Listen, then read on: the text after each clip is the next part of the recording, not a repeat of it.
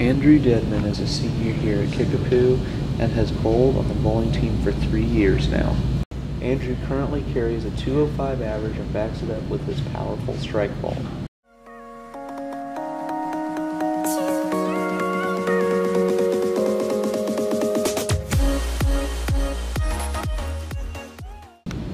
Andrew primarily bowls in the 4-hole between junior Graham Mortimer and sophomore Spencer Robarge. Andrew's main goal is the same as the rest of the high school teams, and that is to win high school state tournament this year.